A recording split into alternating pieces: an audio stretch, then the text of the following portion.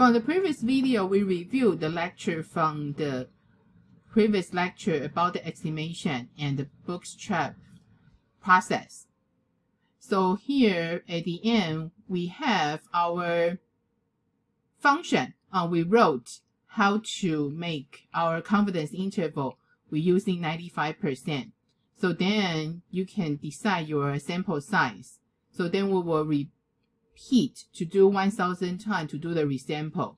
So we got our bootstrap resample set. We have 1,000 sets. So then we can plot the empirical distribution. Then under this, we're using 95% confidence interval. So we find the left side for the 2.5%. Then the right side, we use the 97.5 percentile. So then we can get the interval in between. We are not only run one time, we actually run 20 times for the sample size. One is 100. Then compare the sample size is 400. For each sample size, we run 20 times each.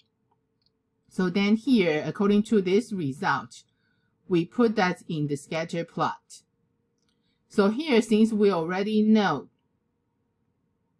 the median from the population, so that's why we make that as true. So if we have any bootstrap result, the lower bound is greater than the truth, or the higher bound is smaller than the truth, then we will mark in red. Otherwise, you can see here, the underneath the 20 interval, that's from the sample size 100. So then from the top 20, that's the sample size 400. So we can see here, under the 95%, then we see here, we want to get our estimation. We don't want to, from our sample, to only give one exact estimation about the median. Instead, we give them the range. We say under the 95% confidence. So here is our range about the median possibly will be. So then you can see here, from this 20 sample, size 400, actually out of this 20, we have one is out of bound. So it's kind of fit with our confidence level, because 95% we have confidence with that. The estimation will the estimation interval will include the population median. So 1 out of 20 actually is 5%. It's not covered. So this interval is not include our population median. So then the same thing you can see here for the size 100, we have 20 times result. So even the interval for the sample size, smaller sample size, the interval range will be wider. But the same thing, under this 20 times resample, so each time we do 1,000 times resample, so each bootstrap process, so under the sample size is 100, we do 20 times. And the same thing, you will have, most of that, 19 times they cover the population median. But only one actually kind of far from our population median. So this one actually is the 5%, because 1 out of 20 is 5%. So that's we back to see again about our confidence interval. So this confidence interval actually is an estimate of a parameter based on the random sample. So the 95% we call is confidence level. Then from this confidence level, we have the low and high, we have a confidence interval. So this confidence level, you can set from 0 to 100%. But most of the time, we use 95%. Of course, if you have a higher level, that means you have wider interval. Because you have 95%, that means 5% is now, you are not confident with. Then if you use the 99%, if your confidence level is 99%, then that means you have only 1% is not within the interval. So that's why higher level, that means you have wider interval. So what is a good interval? So this good interval, that means you contain, in that interval, you contain your population parameter. So the confidence is in the process that creates the interval. You tell me what's your confidence level. Then we find the interval. And this interval generates this confidence level generates a good interval about 95% of the time. So this one, of course, you use the 95% is your confidence level. So on the other hand, when we do our random sample, then we use the bootstrap to do the resample. So then we have our empirical distribution. So then from this empirical distribution, if we have 95% confidence level, then in this 95% interval range, then we kind of cover. So in this range, we have 95% of time, we think we will cover the parameter. Actually, it's not the estimate, it's our estimate interval. From this 95% confidence interval, they will cover the population parameter. So you can see this picture actually very similar to earlier in our demonstration. Okay, so then you can have, actually here they say they have 100 interval. They do 100 times. Okay, you have different sample, then we do the resample, then we have on from the empirical distribution, we got our left and right. So we repeat that 100 times. So then you have that interval, you have 100 interval. And here the green line, of course, is the population parameter. So that's why the green dot is the parameter, it's a fixed value. Okay, just in real life, we don't know about that. But here, from our 95% confidence level, then we have, you can see we do 100 times interval, and 95% they contain that parameter. So we kind of try to, we understand our bootstrap process, but all our demonstration earlier, we just want to show you.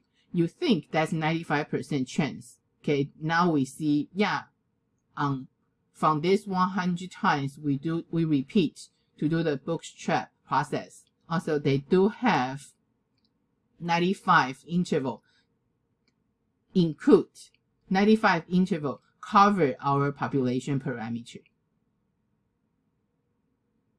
So that sounds a good idea. We can have one original sample. Then we apply the bootstrap process to give the interval, estimate interval for our parameter from the population. But this bootstrap technique can use for any kind of parameter or not. So that's why we need to be careful. We need to use our method appropriately.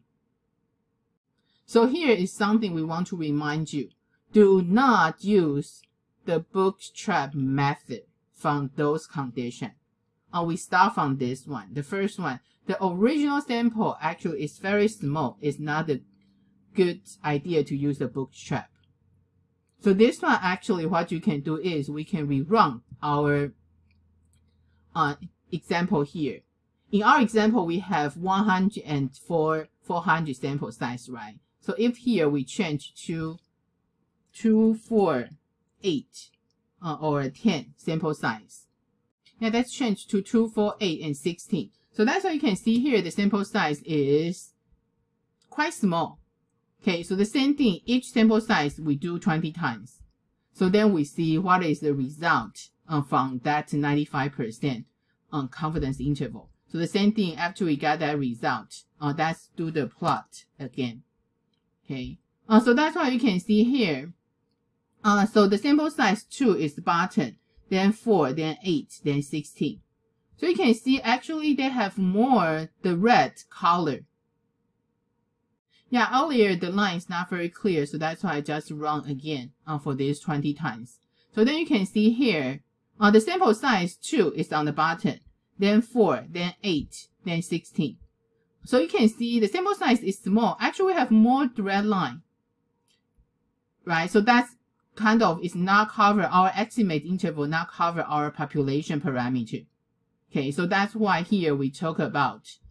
So if the original sample is very small, actually bootstrap is not a good idea to use that. You can see our estimate interval actually kind of not cover the real parameter from the population. Okay. Then also the other thing is if the probability distribution for your statistic is not roughly bell shape. So the shape or the empirical distribution is we say the shape you want to look at. So one thing here, so this bell shape curve I want to show you from our lecture 23 lecture file.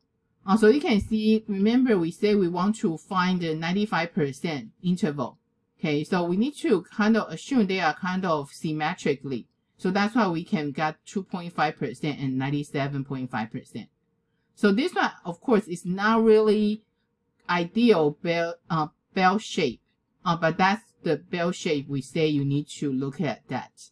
So you can have idea to know that the probability distribution for the statistic is roughly bell shape or not. So if they are not, actually it's not a good idea to use a bootstrap. So for our example, they kind of is okay, not too bad at all, not too bad, but actually still not ideal bell shape.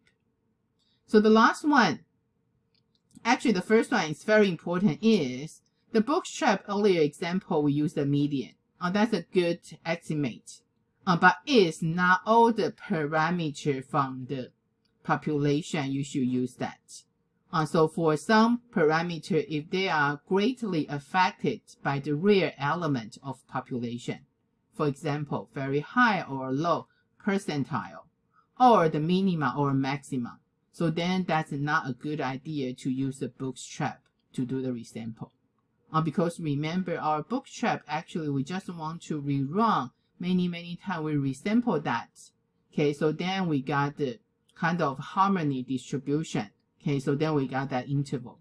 So if that's extremely being affected by only some data, for example, you see if you have minima and maxima, usually they only just have few data size, sample size. So actually it's not a good idea to use a bootstrap.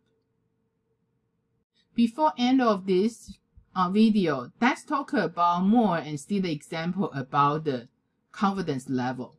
So this one actually we want to show you is, if we say from our calculation, approximate 95% confidence interval of the average age of the mom in the population is between 26.9 and 27.6 years old.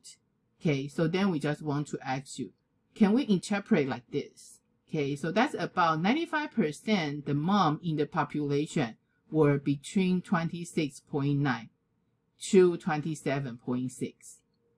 So actually this one you need to be careful. It's not true. When we have our confidence interval, that result is only came from our sample. We do the bootstrap, then we find the empirical distribution only in that situation. And also from there, we say our confidence interval is from the 26.9 to 27.6.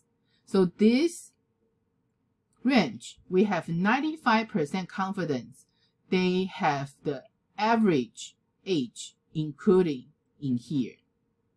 So it's not related to how many percent of the mom is between that range. We only say it's the average for the population. We have 95% confidence they are including there. But we really don't know how all the population their distribution is. Also, we only estimate their average age is in the interval. Also, be very careful about our conclusion or for our confidence interval. Don't try to interpret too much on that. So the same thing, that's another interpretation. We want to see if that's true or false. So that's the same thing earlier, like we say, we have 95% confidence interval of the average age of the mom in the population is in this range. Okay, so can we say interpret like that? There is a 0.95 probability that the average age of the mom in the population is in the range of the interval we show. That's the same thing, that's false as well. Because we didn't talk about probability. For this case, the parameter is fixed. The interval is fixed according to our bootstrap process. So the parameter is either in that interval or not. Just we have 95% confidence the interval the average will be between that interval. Once we pick out the interval, there's no probability involved in there.